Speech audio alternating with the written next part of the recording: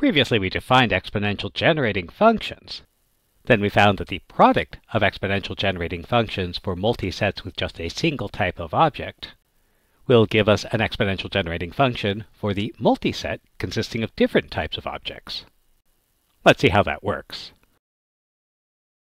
So let's find the generating functions for the number of n permutations of a and b, where a must be used an even number of times, but b can be used any number of times. Since a must be used an even number of times, then hi is equal to 1 for all even I and 0 for all odd I. So its generating function will be, which we can get by starting with the power series for e to the x, the power series for e to the minus x, and if we add these two series together, all of the odd degree terms will cancel. And if we divide everything by 2, we'll get our exponential generating function. Since b can be used any number of times, hi equals 1 for all I, and so our exponential generating function for b will be, which is just e to the x. And so if we multiply our two generating functions together, we get our generating function for the multiset. Now remember, a generating function is only useful if there's an easy way to compute the coefficients that doesn't involve the counting arguments we need to make otherwise.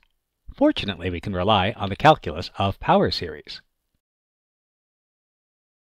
So let's find the coefficients of the power series for this product. Now, to find the power series, we differentiate g of x repeatedly. If we wanted a lot of practice differentiating complicated expressions. Rather more efficiently, we might note that we can expand the product, and we know the power series expansion for e to the 2x. Now, we want to add 1 to e to the 2x, and so what we can do is we can split off the constant term of our power series and add 1. And then we want to multiply everything by 1/2, and so that gives us, we can move the factor of 1/2 inside the summation and simplify.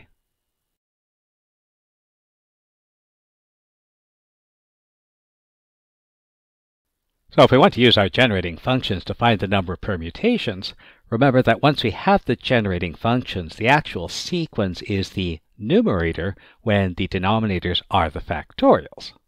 So our series actually begins at I equals 1, so we note that this first term 1, well, that's really 1 divided by 0 factorial, and so that tells us the number of 0 permutations is 1. Meanwhile, for every other term, the number of n permutations is going to be 2 to the power n minus 1, which is the numerator of our coefficients where the denominator is n factorial. And it never hurts to check your answer, so let's consider the 0 permutations. The 0 permutations are nothing at all. And this is actually an allowable permutation. We had to use a an even number of times, and in fact we used a 0 times, and 0 is an even number. And we used b 0 times, and we could have used b any number of times. What about the n permutations?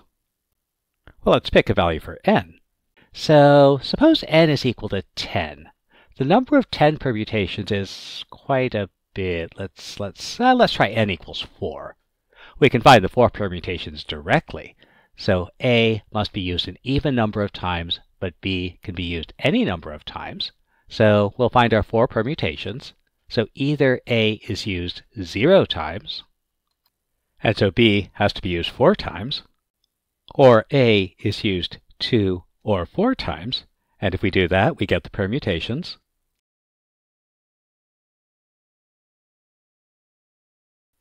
And so there are 8 for permutations.